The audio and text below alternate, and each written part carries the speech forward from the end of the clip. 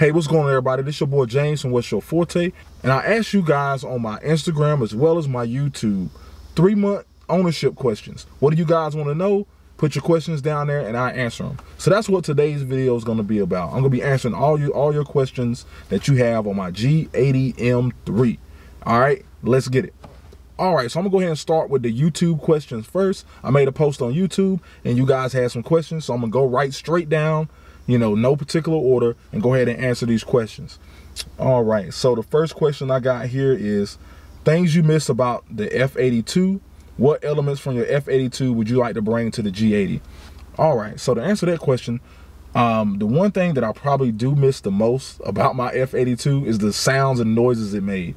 Granted, you know, this car doesn't have that many mods to make any additional noises, which they are coming. Stay tuned. Make sure you subscribe so you can see those. But the sounds that my F82 M4 made were great. I do miss that. I would say the only other thing that I probably did miss about the M4 would probably be, I would say maybe the DCT, only when on like wide open full throttle. So driving around town, I don't miss the DCT whatsoever. Doing like regular driving, regular errands in the car, I do not miss the DCT. I'd rather have the ZF8. When I'm like really getting after it, the DCT is just a little bit faster with the shifts. And you get that full like engagement on every shift. You know, when you're hitting it, you feel like you're getting thrown back into your seat. So that's probably the main thing that I do miss about my M4. Everything else, I'd rather have the G80 on everything else, man. Or you know, if I had an M4, I'd rather have that. I'd rather have the newer version than everything else. But I would say the DCT precise shifts and aggressiveness, I do miss just a little bit, only when wide open throttle and really getting into it. Otherwise, I'll take the G80 any day. All right, next question. After living with the G80, do you still prefer 4 doors or you wish you had 2 doors? So, I would say in the G80 platform, the G8X platform, I think the M3 looks a lot better than the M4. So that's the reason why I went with the M3 over the M4. You know, 2 doors, 4 doors, no one really ever sits behind me that much anyway, if ever. So, you know, I have my seat all the way back. So, you know, 4 door, if I had 2 doors that had the M4, it would be a little bit easier to get in and out. I don't necessarily have an issue with it now, but you know, having a longer door, I can just kind of just fall in. Whereas this, I kind of have to maneuver and then kind of get in. And I also like trying to, so I'll go ahead and show you guys now. We got the window, rolling the window down. And I'm trying to like hang my arm out the window. As you can see, my shoulder's kind of hitting this B pillar right here. On the M4, I didn't have that issue. You know, my B pillar, your pillar is way back there. So it was easier to just to hang my arm out the window whenever I just wanted to cruise, hang my arm out the window. It was a little bit easier on that. But, you know, otherwise, I mean, I don't regret getting the M3 over the M4 because I just think the M3 looks a lot better with the wide hips and the aggressive stance that it has. I think the M4 is a little subdued in the G8X platform. So I don't really, I think, you know, having the 4 doors is not really necessarily a problem. And then it's a car I actually can grow into. Start having a family, start having kids, stuff like that.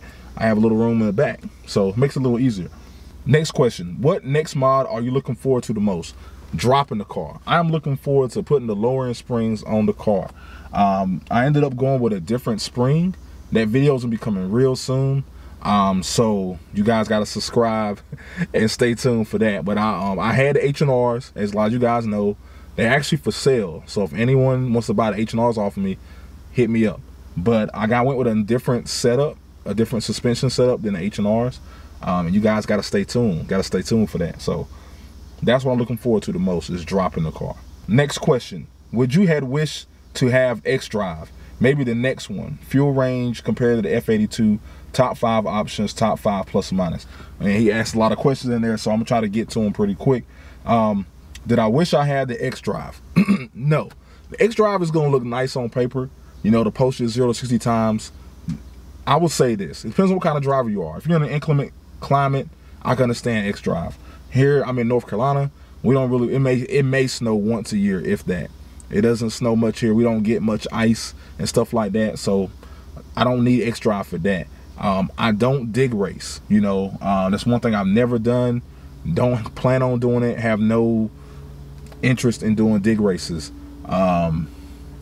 And I don't I may take my car to the drag strip just for fun one day, but I'll have adequate tires at that point if I do plan to do that. But that's not, like, drag racing and dig racing is not something that really interests me a lot. I'd rather take my car to the track or do, you know, 40, 50, 60 rolls is more my style. So that's the reason why the rear-wheel drive fits my style. But I think it really just depends on what you want the car to do, whether you want X-Drive or not. And I don't regret not getting X-Drive. I know a lot of people have been seeing a lot of the 0-60 times popping off, and they're very great, and the car's going to be extremely fast from a dig. I would like to see once they get out, people race like from a roll too, because I think the rear-wheel drive one's going to be faster from a roll. X-Drive's going to be faster from a dig. So we'll see once all the numbers and once people start getting them out and they start really tinkering with them and racing them, we'll see which one's faster. So, all right, so his next question was maybe the next one. I guess he was stating that maybe will I get X-Drive next time? I don't think so, unless they could just prove it's faster all the way around. But it's still, to the way I drive my car and the way I like my car to feel, I still think rear-wheel drive would be for me. Fuel range compared to the F82. This car seems to be a little bit better on gas, but it may be because of 8-speed ZF versus the 7-speed DCT. On the trip up to New Jersey for the Keys Motorsports show, I averaged for the whole trip, including the city driving and stuff we did, 26 miles per gallon. And that's without the tune or anything like that. This, you know, this car was stock. I wasn't running race chips, so that's just regular. I say 90% of that was probably highway driving. But that's just what I averaged, 26 miles a gallon, which is great. This car's only rated, I think, at 24. So for me to get 26 round trip was great. I'll take that any day. All right, and then he said top 5 options, top 5 plus or minus. I already did a top 5 video. I'll link that below. Go check that out. I did a top 5 options on this car already. So those are gonna kind of be my top 5 options at this point. So that's kind of gonna answer that question. All right, next question. Would you spec the car any differently after living with it for a while? Any options you wish you would have got, that you wish you used, don't use, etc.? Would I get the same color scheme, etc.? Would I build the car the same? So the only option that sometimes I wish I kind of had was a heads-up display. I didn't get the heads-up display because in that option package, that was the only thing that I really wanted. And I didn't want to spend another $3-4 grand and have a bunch of stuff that I wasn't going to use besides a heads-up display. I knew the car had a digital readout in the speedo up here, so I was fine with that. That's the only thing I kind of miss. The only thing I wish maybe I could have optioned out. I got the laser lights. I had, you know, it's got Apple CarPlay and all that stuff standing there. I got a backup camera. I don't need the 360 camera. I had the executive package on my M4 with a 360 camera and all that, and I never used the front fender cameras. They just really didn't help me out that much. And I've driven cars with a 360 camera, the new upgraded one. You know, it's a nice feature to show off to people, but I just need a backup camera. That's all I really need. I don't need a front-facing camera. I don't need cameras on the side and all that stuff. You know, I've been driving without that for years. I don't really think I necessarily need it. So I really wouldn't spec the car any differently as far as that's concerned. Color scheme, if I had to choose another color besides Brooklyn Gray, it probably would have been Dravic Gray. Dravic Gray looks great, or Portimao Blue. Those are my other 2 colors that I was considering.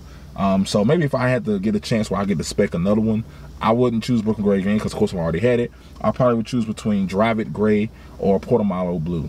Both of those colors are very beautiful, and I love these seats. I think I'll definitely get these seats again.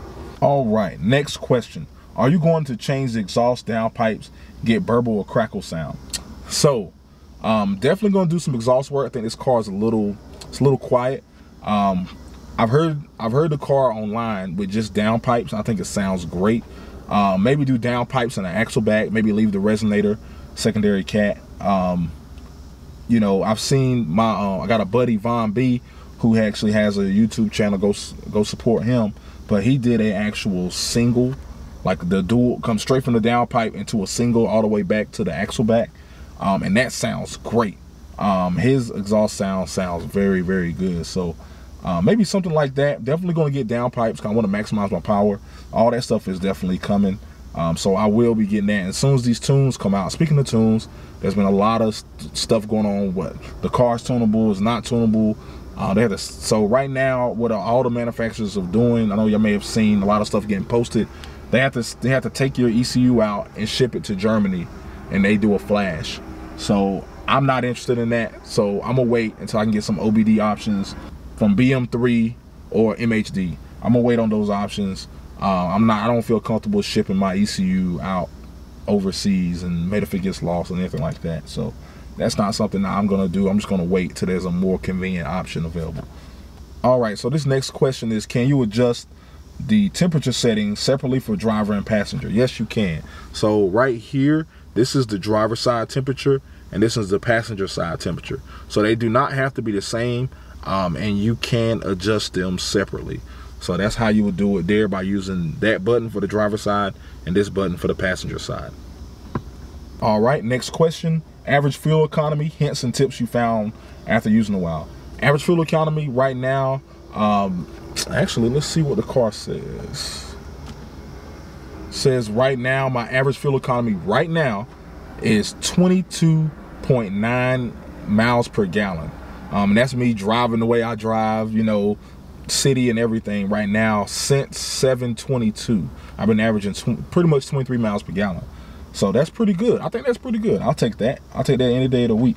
Any hints and tips you found after driving the car, using it for a while? Not necessarily. I did talk about those features in my top 5 feature video. Some of the stuff that I found out about the car I thought was unique.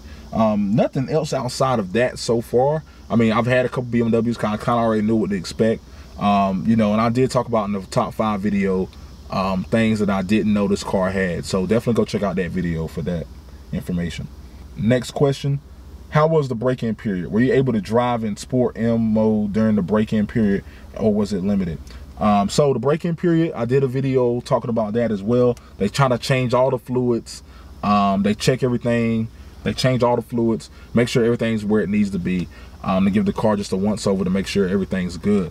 You are able to drive the car pre-break-in as hard as you want. They recommend you keeping it under 5K on the RPM. Don't go over 100 miles an hour is what I was told. But I've seen people just disregard that, and you can drive the car. The car doesn't limit you in any way. I will say it felt like after the break-in, the car felt a little more aggressive, but that could just been me just tripping, to be honest. So I don't know if that was, you know, a placebo effect because I was excited because I did the break-in period, or it was actually something in the break-in period that actually unleashed and something. You can drive the car in any mode you want. They just recommend you staying below 5K on the RPM and staying under 100 miles per hour. Next question. How much different is it from the F80 in exhaust, sound, power, and handling? I would say this car, as far as handling, this car out-handles the F80, F82 all day long. This car is a beast. The way it puts power down, the way you get the grip, they work some magic in this car, man. It just out-handles that previous gen all day long. As far as exhaust, I think stock, this car sounds better than the F80, F82. F80, F82 had that lawnmower sound when you crunk it up. This car doesn't have that. Has a little bit more of a deeper grumble. I have seen once people start throwing exhaust on it, that raspy sound that a lot of people didn't like does come back a little bit. This car supposedly has equal length exhaust from the factory. But I think there's still some raspiness in the car, which I don't mind too much. But I think this car sounds better, definitely handles better.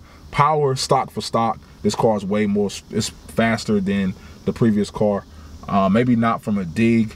Well, I would say from a dig. I think this car puts down power a lot better. Launch control is a lot more usable in this car than it is in the F82. So this car is definitely faster and handles better, and I think it sounds better.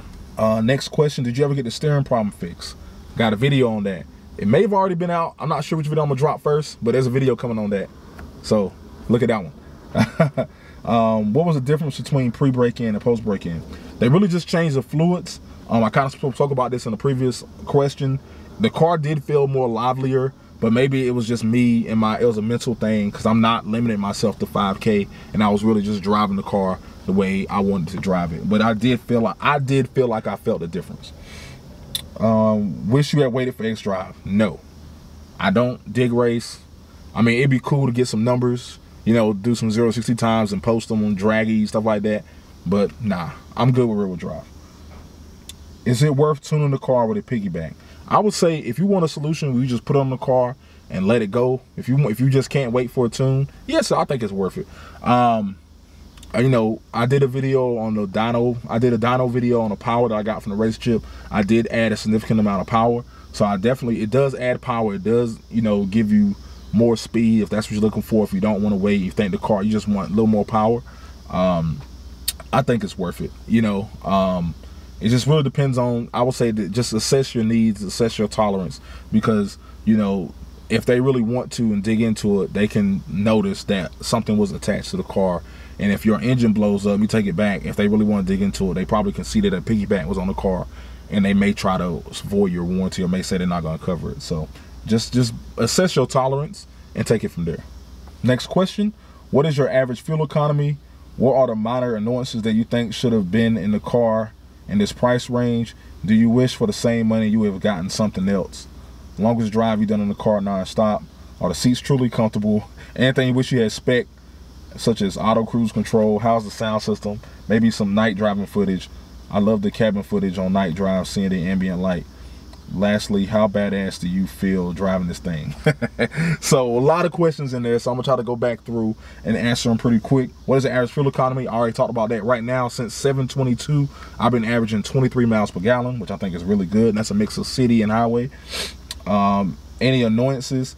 I would say, for me being a bigger guy, sometimes I rub on this B pillar a little bit with my shoulder. I have broad shoulders, you know, I work out and stuff, so I would say that's sometimes a little annoyance. It doesn't really annoy me on short drives. When I did the drive up the New Jersey for the Keys Motorsports show, I kind of had to make sure I was adjusting back and forth, you know. So the next part he said was, do you think there's what do I think should be in the car for a car in this price range? I think this car is pretty well equipped. I will say one complaint I've seen from people, they stated that this car inside reminds them too much of like an M340. There's not enough stuff in the car that makes it special. You know, I got the carbon interior package, so I think it looks special to me. It's a different type of shifter, stuff like that. So it feels different to me.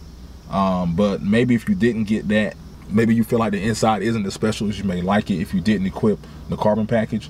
But I feel like the inside of this car, especially with the different gauges and stuff you get with the M versus the M340, makes it a little more special. So I think the car for the price is pretty well equipped. I think like some things like the wireless charging pad, I think every car should come stock with a heads-up display. I don't think it should be an option. I think any car in this price range should come stock with a heads-up display. I think the laser lights should be standard. I know some cars aren't getting laser light. I feel like the laser light should be standard, heads-up display should be standard, and wireless charging pad should be standard on every model, even the base models. If you're paying this much for this car, that stuff should be included. You shouldn't have to option out the car to get those things. Let's see, what else? For the same money, I wish I'd have gotten anything else. Right now, no. I was looking at an F90 M5 used 2017. There was one in the same price range of this car. That would have been a little bit more money per month because the interest rate on used cars is a lot higher than it is on the new car. So that kind of was a deciding factor in me choosing the G80 over the F90 M5. That and the way when I drove this thing, it just feels a lot better than driving the M5. The M5 is a lot bigger car, a lot heavier, a lot more weight to tug around. Longest drive, car non-stop. The seats are truly comfortable. These are way more comfortable than my F82 M4 seats or any seats in the F8X. These seats are a lot more comfortable, and they are ventilated. If you option this car, get the ventilated seats, you will love them. I love them on a long drive. It definitely assisted during my drive. The longest drive I did was up to New Jersey. I think the longest we drove without stopping may have been like 4 or 5 hours. I didn't have any issues. I'm a big guy in this car, and I didn't have any issues. So most people aren't going to run into any issues at all. Anything I wish I spec'd. I kind of talked about this in another one. I wish kind of maybe I would have got the heads-up display. But other than that, I like the way I spec'd the car. How's the sound system? I did a video on my sound settings. Definitely go check that out. But it definitely did need some tweaking. From the factory, it's trash, to be honest. But once I added my settings in there, it makes it sound a whole lot better. So definitely go check out my video on the sound settings. Then he talks about some night drive footage, ambient lighting, stuff like that. I do plan on doing some night driving footage. I just got to go do it. So definitely thanks for giving me that idea. I will definitely get some night driving footage up as well. All right, and the last question on YouTube is, I'm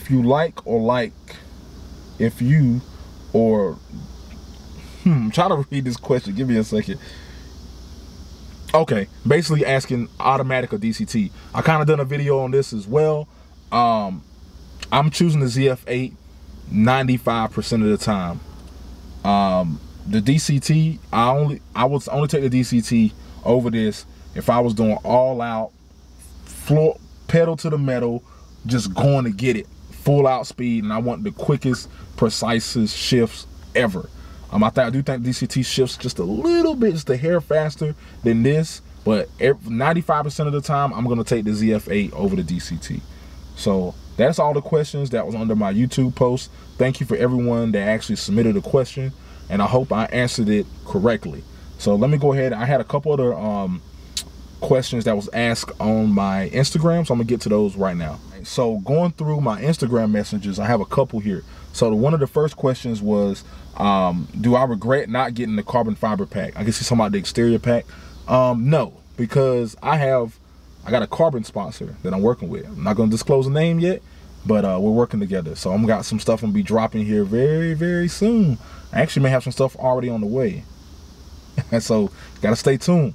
So I kind of figured that I was gonna be able to get a sponsorship or be able to work with a carbon company, and that's the reason why I didn't get the carbon exterior package. I think I want to bring y'all that content in case you want to buy, in case you want to not get it yourself and then, you know, buy aftermarket. I think the aftermarket carbon is going to be fine, so that's the reason why I didn't option it. All right, so I went through some of the other messages I got on Instagram, and all of them were already answered, or the same questions that I got before. So any of you guys that may have submitted those Instagram questions, I probably already answered them, or I definitely did already answer them in the questions that I had before. So thank you to everyone that submitted a question. I hope I answered everything. I think I got through everything. If there was a question that you had that I did not answer, please put it in the comments down below. This was fun. I may do another one of these after I do some mods and maybe down the road, man. But so far, 3 months ownership has been great. And I don't regret buying the car one bit. The steering issue was a little bit of a headache, but I think we got it sorted out now. So yeah, man, I mean, I don't regret the car. I still get a lot of looks. I get people stopping me all the time, you know, saying they love the car, love the way it looks, love the color combination. Get a lot of compliments at car shows of the Brooklyn gray with the orange. I took a chance, rolled the dice on that, but I think it really worked out. So again, thanks for everyone for all your support so far.